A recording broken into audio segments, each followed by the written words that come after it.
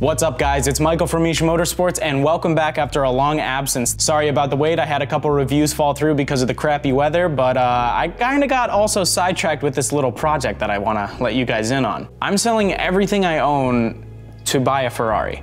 Not just any Ferrari, and I'll explain that to you as we go on. I'm attempting to see if I can sell almost every non-useful possession in my life to see if I can get even close to getting my dream car. Like most people, I just have a bunch of stuff sitting around that I never really use. I've heard about the Marie Kondo tidying up thing, and though that isn't what motivated me, the principle is the same as my approach. I've amassed stuff over my life through birthdays, holidays, and on my own, and none of this stuff really brings me much joy besides fleeting moments, or none at all. My reasoning is I use my desk, my bed, my TV, and my computer more than almost anything else that I have. My work is completely digital, and I have awesome parents who let me stay home and help me save money. Almost everything I have is just fluff, not things I really need or even want.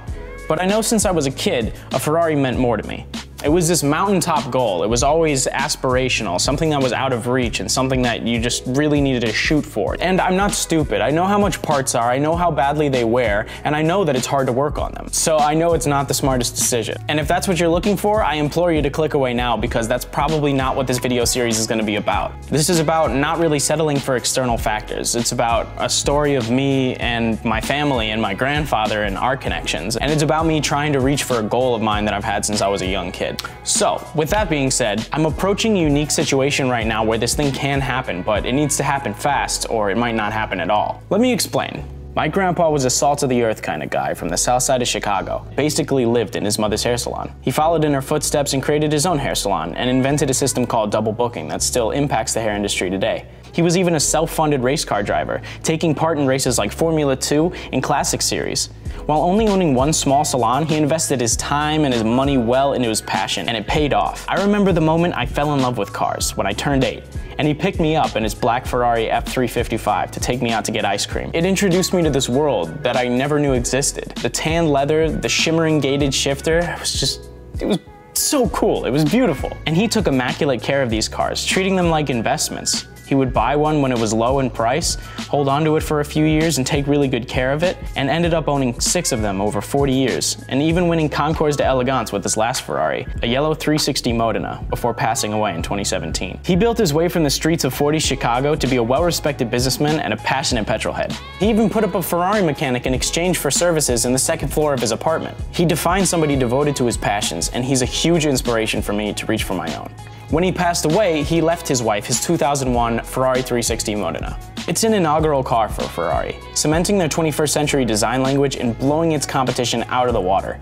Its 400 horsepower, mid-mounted 3.6-liter V8 sings at 1900 RPM, and this model is one of only 25 on Earth with a factory sunroof. It may not have a gated shifter, but I don't care in the slightest, honestly. The problem is, she may need to sell it. She already had a buyer fall through, and though I already offered to buy it by trying to scrape some cash together over the next 2 or 3 years or so, there's no way I can think to afford this living image of my grandfather in my life otherwise. So I'm making this video series so you guys can follow along my process, see how I do things like buy, sell, maybe pick up some tips for yourself on how you can make some money on the side. I'm gonna start with all my stuff, and once I officially become a minimalist, I guess I'll start finding other ways to reinvest my money so that I can eventually get to this goal. I'm not sure exactly how much he's gonna ask for it, but I'm gonna set a base price of about $79,000 just to be safe. So I started listing a lot of stuff on eBay. Hey! Hey, Liv. So I started selling a lot of stuff on eBay. I made a couple $100s in my first day because I listed 20 things and I got bids and responses or immediate payments on about 5 things. So you can make a lot of money by doing stuff like that, it's just a little bit more tedious work. So far in the first week and a half, I've sold over $2,000 worth of stuff, so that's pretty great. I mean, within the first week and a half, we're almost 2% to our goal, so that's awesome. First, I started with really simple stuff that I assumed people would want. Just stuff that I had accumulated from basically childhood that I had never used again, but definitely has people who are interested in it and would definitely want to use it after you. The stuff around your house can actually make you a lot of money. It's just about, how willing you are to just go on the mobile app, take a couple pictures of it, and list it accurately. I try to keep a nice ratio between 90 and 150 items listed at any given time so that I can be making sales of roughly $100 to $250 a day. Sometimes I have stuff that I don't know if anybody wants or it's so old that it's out of date. Do those with a healthy mix of the $50 to $20 ones as well. Like this fun Tesla blanket that my dad got me at the Tesla boutique a really long time ago when like the first edition of the Model S had come out, and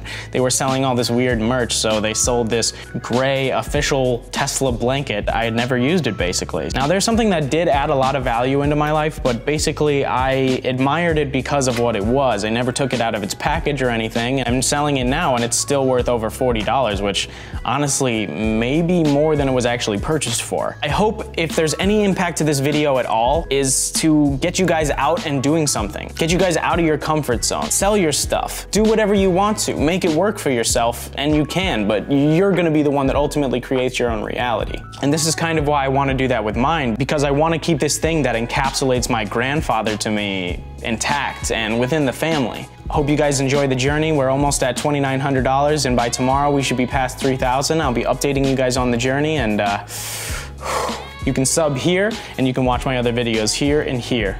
Thanks for watching.